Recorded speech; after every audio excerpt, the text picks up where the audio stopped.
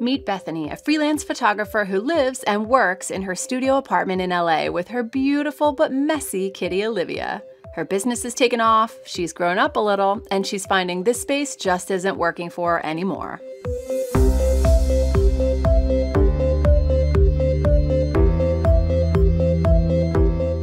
The first thing I'm tackling is where Bethany spends the most amount of time, her workspace.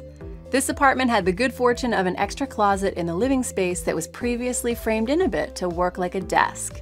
It's got good bones, but it needs an update to suit her modern office needs. The first upgrade was easy. A fresh coat of paint and a raspberry color brightens everything up, and it's a great backdrop for everything else that's going in here. Next up, LED lighting. You've got to see what you're doing. Lighting is key in a workspace. Moving on to storage. Open shelves wrapped in this amazing brass-inspired contact paper make this standard shelving look like $1,000,000. The printer now has a home tucked onto the second shelf and up out of the way. Pretty fabric-wrapped boxes hide the less attractive stuff she needs to store, and a pegboard wall keeps some key items at her fingertips. With her landlord's permission, we're gonna paint a wide band of emerald green on the lower half of the space to create a ton of drama and knock down all that overly bright wall space. Always get permission from your landlord before you paint your walls. If you're painting walls, consider a flat paint that's easy to paint over when you leave. Knowing in advance and budgeting for it that you're gonna have to repaint your walls if that's what your landlord says. Hey, do yourself a favor, leave the doors and the trim alone. This color is gonna set the tone for a more grown-up look, especially when we mix in a little brass. Part of what's stressing Bethany out is her lack of key furniture pieces. There was a twin daybed that we kicked to the curb to make room for a gorgeous, full-sized brass bed, which is our inspiration for all the metal tones that run through the space.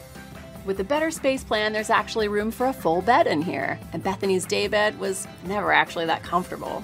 Here's to a better night's sleep. And who wants to sit on their bed when guests come over? I'm adding a seating area separate from the bed. This smaller sofa in a classic shape and color works amazing as a neutral piece to balance out all that color. For people who live in smaller spaces, flexibility is key. So I'm pairing the sofa with these curvy wood chairs that are easy to move around and add a lightness to the space that upholstery couldn't have.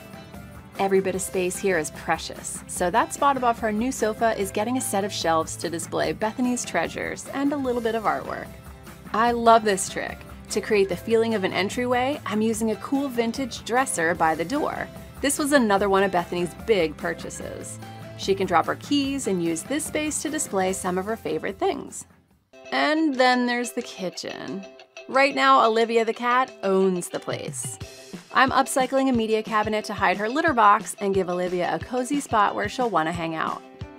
Complete with a cat grass bar, cute cleanup tools, and a cushion on top for lazy afternoon naps, the cat, not Bethany. This corner is going to be way more subtle and functional. Here's another great renter tip. Dress what might be your biggest eyesore in the space.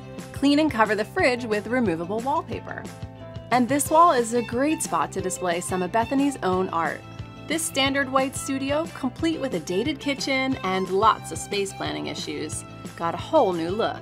A few simple DIY projects, combined with a fresh color palette of emerald green and brass accents, seriously ties all these areas together.